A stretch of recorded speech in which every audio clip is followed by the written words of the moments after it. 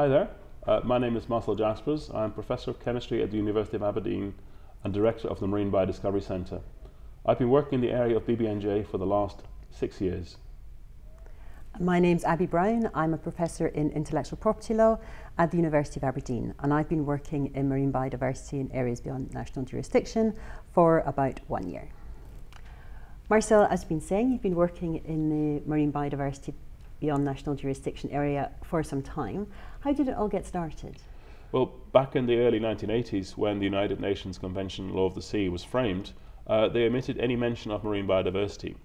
But back in the late 90s, Lal Gloka, in his paper The Deepest Ironies, pointed this out, and the UN started the process in the early 2000s called the Working Group, which discussed all the topics, and then in 2015 the decision was made to launch a preparatory committee, which resulted in an intergovernmental commission in 2017. Gosh, so a long journey. Yes, a long journey.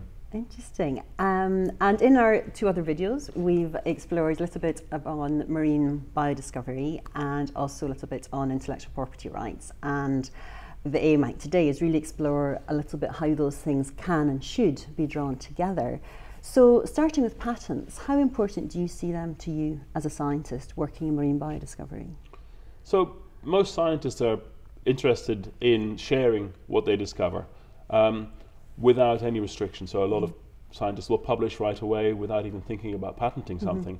But there are occasions when your work leads to something so exciting that you want to try and apply for a patent to be able to protect it and to prevent others from using that information.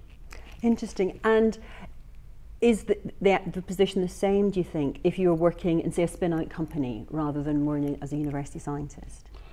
So no, I think for companies, and just to say, I've started a couple of spin-outs so far. One of them has failed and one of them is about to start. The key there is, I think you need the patents to show investors that you're serious. But secondly, also you need to be able to show that you have the ability to work in that area and prevent other people from doing the same work that you might be working on. Interesting. And so from that base, what do you think is the most important thing for a scientist to come about in the marine biodiversity negotiation process? So most important for scientists would be to have no restrictions on marine scientific research, and for us to be able to continue the kind of work that we've been doing in the past to help conservation of biodiversity predominantly, but also, for instance, if we want to discover new molecules against cancer or new enzymes that might be able to help with making industrial processes more green and more clean, then we would need to have something that not only didn't hinder the scientists, but also help them perhaps coordinate and cooperate better. That might include something like having information about where research cruises are going, who's going on them, when they're going, and how you might be able to join as a participant from a landlocked country, for instance. And that's critical because I think once we know more about the oceans, once we share more information about the oceans, it'll be much, much better for conservation, especially in areas beyond national jurisdiction. And sometimes within that process we see reference to terms such as open access or perhaps open source. What do you mean by that? So for scientists, again, these terms are a bit fuzzy. We tend to use them interchangeably. But what we're really thinking about most of the time is that we get access to information, for instance, or materials free of charge and free from any restrictions that might be on them, so that we can use them in future discoveries without having to worry too much about who owns the original data. And that's such a fascinating point because lawyers also have their views on what those terms mean. And I think the underlying point is very, very similar, that idea of ensuring wider access as much as possible. But often from the legal sense, when one sees those words, it tends to be about the fact, I don't have to pay you, or I don't have to pay you if I'm using it for these particular circumstances. So I think it's such an important point of why this dialogue is so useful, so that law and science can really work together as usefully as we can. So as an IP lawyer, what is the most important aspect of the new regime that might come into place for biodiversity in areas beyond national jurisdiction? I think it's important that it engages with the strong benefits which can come about from intellectual property rights. It enables that to come to pass.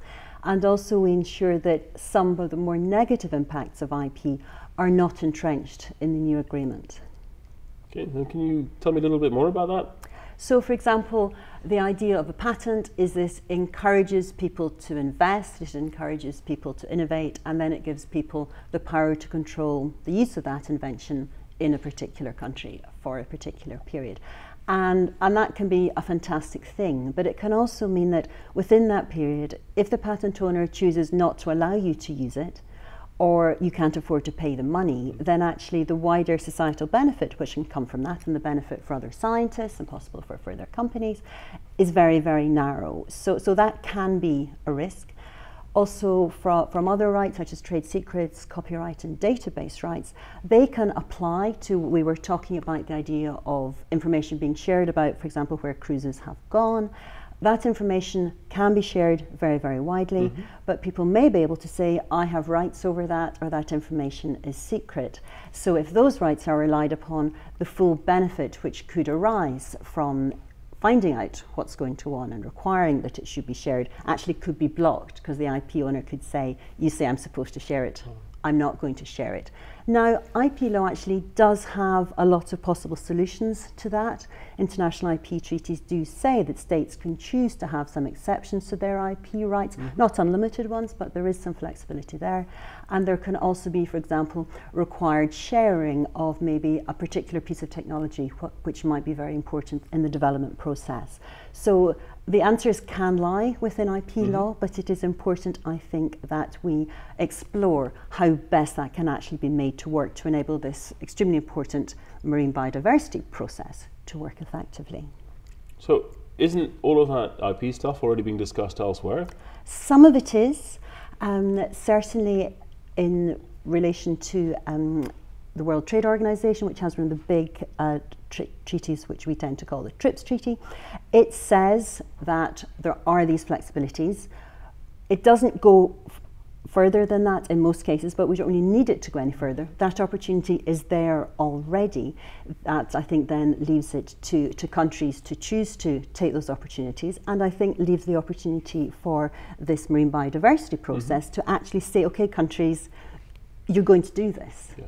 And you will take that opportunity, and that, I think, is very consistent with the TRIPS agreement, and there's lots of reference in the draft agreement, for example, to complementing and not undermining. So I think the fact that something has been done elsewhere is actually a very strong base for further work to be done here. One area which gets further attention is the idea of disclosure of origin. So you have obtained some marine genetic resources, and you may be using them to further develop ultimately, say, a very important new medicine. And there's been lots of argument that the way that one can ensure that the benefit which has been obtained from the ocean is shared widely with everyone is we need to know where it came from. And there is negotiations within the marine biodiversity process about whether that should be done. There have for a long time been negotiations in other bodies. Firstly, the World Intellectual Property Organization. That's been going on for a long, long time regarding genetic resources more generally. It's been going extremely slowly. It's a very, very controversial issue, which of course doesn't mean it's going to be easy to solve in this process either. But I think an important point there is that those draft agreements make it very clear they do not propose to engage with the area beyond national jurisdiction. So I think there is a space to say that if we choose to engage with this in this UN process, that is not unreasonably encroaching on what's going on in the World Intellectual Property Organization. There have also been some discussions at the World Trade Organization that there should be some amendment to that TRIPS treaty to require disclosure of origin. That again has slightly stalled. This again suggests this is controversial, suggests these agreements, reaching an agreement on this would not be easy. But again, I think to say that the answer is being addressed elsewhere, I think is inaccurate. I think much more important for this present process is if we feel it is important for this issue to be addressed, then it should be done here. That initiative should very much be seized. So that's all very interesting. It's good to hear more about that. So if you had a magic wand to make an ideal treaty, what would you do? What would you want to have included in that treaty, and how would you like it to work? Oh, how exciting. I think there's two ways. That's always a difficult question to ask a lawyer. One way is to explore in a lot of depth the intellectual property related issues that we've been exploring. There's some very strong views that IP should not be referred to in the treaty at all. Personally, I think, building on what I've said before, I think that that's a real mistake. But lots of different issues could arise. One view is it would be very helpful to say that there will be these exceptions imposed by countries on their IP rights. There will be required sharing of technologies in particular circumstances. There will be particular approaches taken to disclosure of origin. And while that might work very effectively from one legal point of view, there is a risk that something might be left out. First of all, there is also a question of whether that is practically workable within the time which is available in the negotiation process. I think the other angle is that, and in the present draft treaties, there is some much more open wording about intellectual property, which talks about it being supportive, for example. And I think as long as there has been appropriate dialogue and understanding that this doesn't necessarily mean that there'll be lots of power to the IP owners, that this balanced approach to IP would be taken, then I think that can be really workable. I find it very encouraging that there's been an increasing space for IP debate in the more recent intergovernmental meetings and in intersessional meetings. So I think trying to continue to bring IP to be part of the debate and to ensure that taking that balanced approach to it, as to so many other factors which we're seeing across the treaty, is, I think, the most important way forward. What about you? What if you had a magic wand?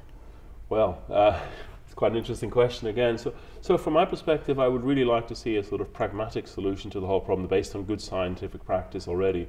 And that would mean something like better cooperation, better coordination, better sharing of information about what's happening right now, so that actually biodiversity beyond national jurisdiction is surveyed better, we know more about it, and we share that information globally, so for everybody's benefit.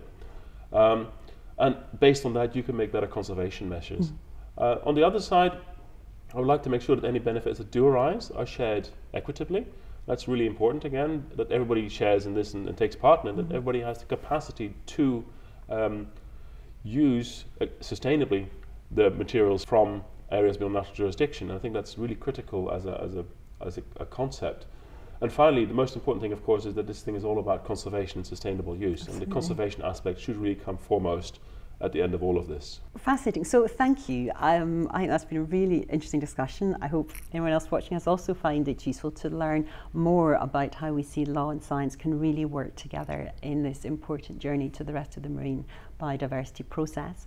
We've been working with other colleagues, notably in the International Union for the Conservation of Nature and the Deep Ocean Stewardship Initiatives, and lots of other NGOs and IGOs, and obviously working with delegates who will be negotiating. So many very important weeks and months ahead, and we really hope we can make a contribution to bring about an effective and pragmatic and workable solution. So thank you. Thank you.